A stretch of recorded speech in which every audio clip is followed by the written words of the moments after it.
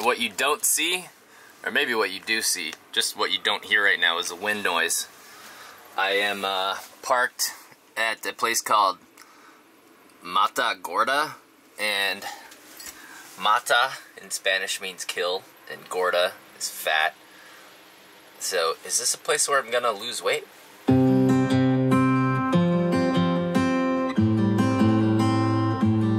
So, we're gonna take a little walk in a second. Probably not gonna talk about it too much because I know some people are adverse to wind noise. Also, just want to thank more people joining on Patreon. This is absolutely crazy, blowing my mind, beyond my wildest expectations. Thank you, Lass Schmidt. I think that was pronounced correctly, or Lasse. Thank you, Andy Mazzy, and thank you, Chris Lima, for joining the family. So let's go take a peek at the Gulf of Mexico for my very first time. This is where I parked, is at the end of the road in Matagorda. They allow free parking for up to 24 hours. Well, I should say free camping. Although, the meter only starts when the meter maid comes by, so there's a good chance that nobody's even noticed me yet. So I might make it 2 nights. I'm not really sure yet. And sorry for the wind noise. It's really windy out here. Also, at the end of the parking lot here, there's a restroom and all these picnic tables everywhere, and some nice cool tables over here.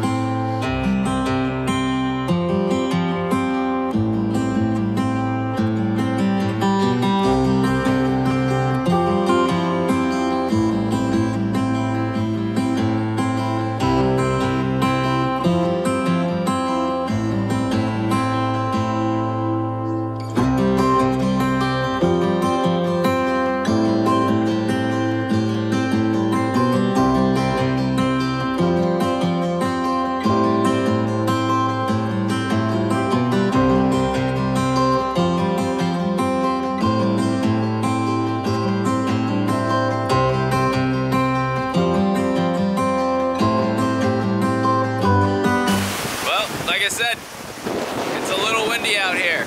Alright, today has been kind of an edit day and also a meal prep day. So these are the white sweet potatoes. I think they're considered firm.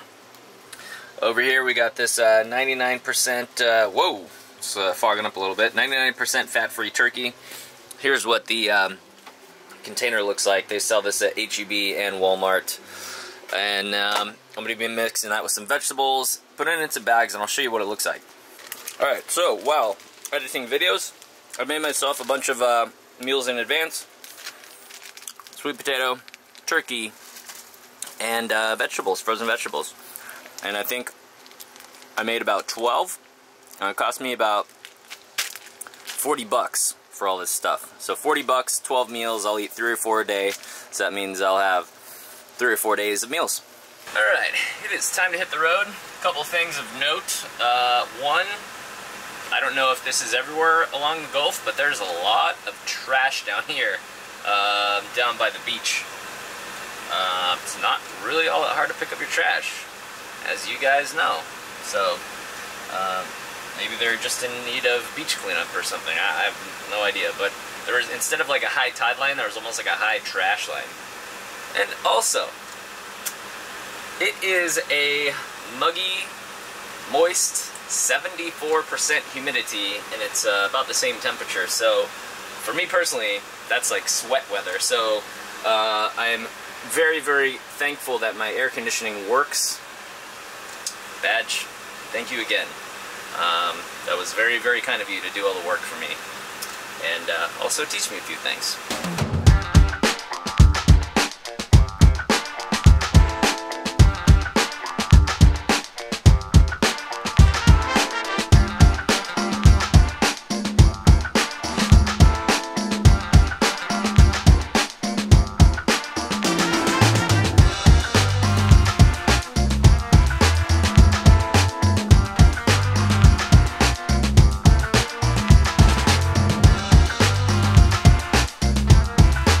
It's windy. There's nothing I can do about Mother Nature. But I'm on Galveston Island, and I stopped for a An interesting roadside attraction. This is called an oil tank house. Some people say it was made out of a water tank. To me, it doesn't really matter. It's some kind of tank. We'll just call it the tank house. Make everybody happy. So, this is clearly boarded up. Definitely no longer in use. But, what is that, a beer can in the window?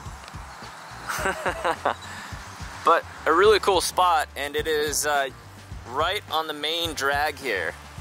It's right on this main stretch of road here that goes parallel with the coast.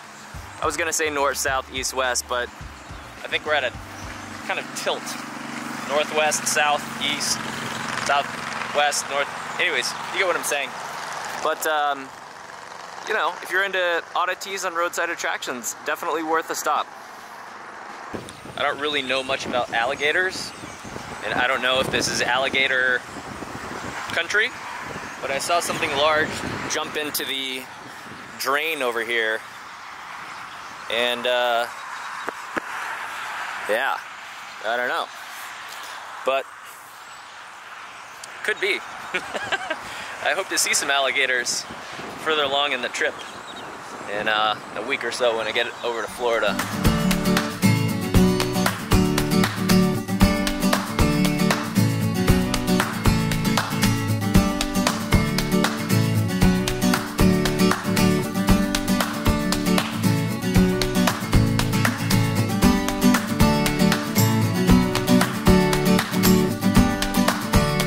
Well, I think I made it to Galveston. And like I said before, the Gulf of Mexico is a little anticlimactic to me. That's because I'm from Southern California. It is as I said before, a very windy day out here.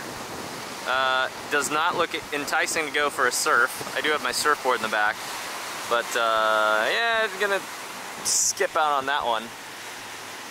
Would be a good day for some, what is it called, kiteboarding. Or windsurfing or something like that, something with the wind.